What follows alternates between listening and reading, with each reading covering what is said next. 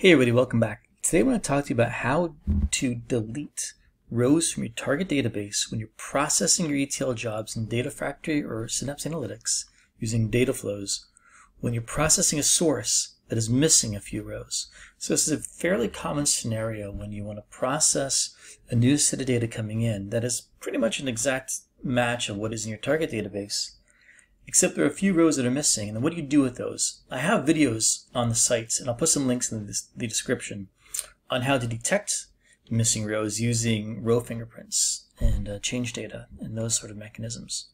In this case, in this example, I'm going to just use a simple exists against a key column within my data.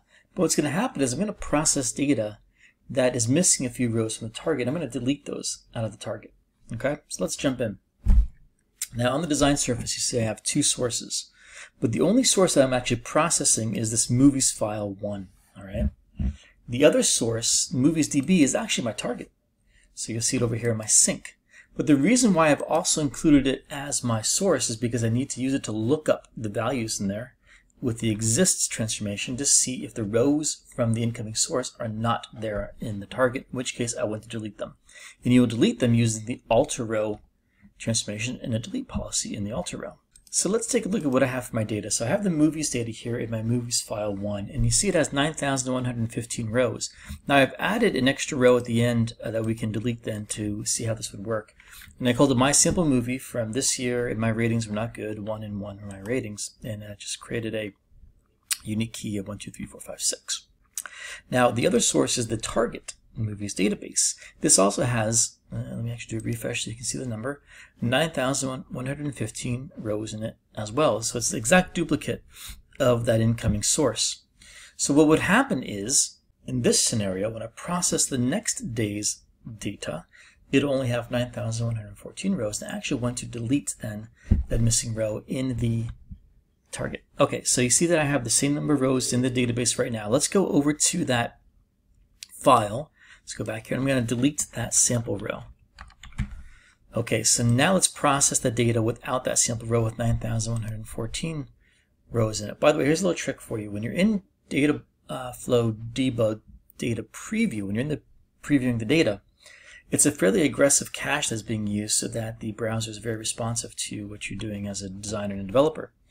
So when I've made the change to the source file, the data that's cached in my browser and in the data frames is still the same as it was before with all 901,015 rows. I have to invalidate that cache. I'm just going to change the name of the source transformation. It's a little trick you can do. And then now when I refresh my data preview, you'll see that it has one fewer row in it, one less row, which should be 9,114. And then I'll show you what to do with the rest of this. Let's give that a second. And we've reset the cache. We see we have 9,114 rows. Okay, so we have one less row.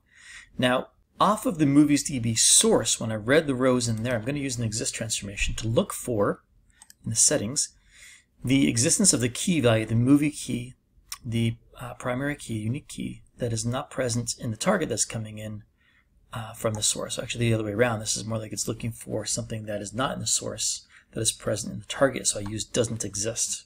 Now when I do a data preview, you'll see the one row. Now that one row that I deleted from the source is still there in the target, and I want to delete it.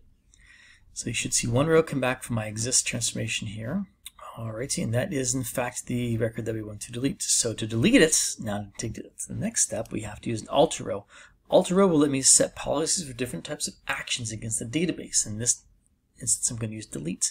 Very simple that I can just use true, just set it to true for my policy for deleting with my alter row. In this case, because the only rows that are filtering out of my exist are going to be the rows that do not exist in this new source that are present in the target.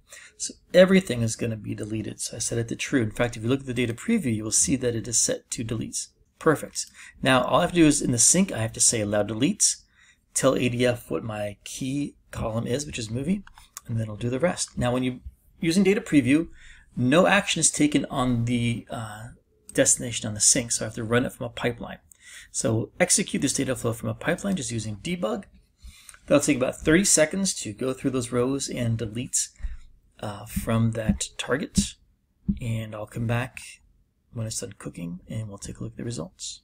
Alright, we're back, and data flow says it is data factory, says the data flow is complete. So now we can validate this back in the data flow.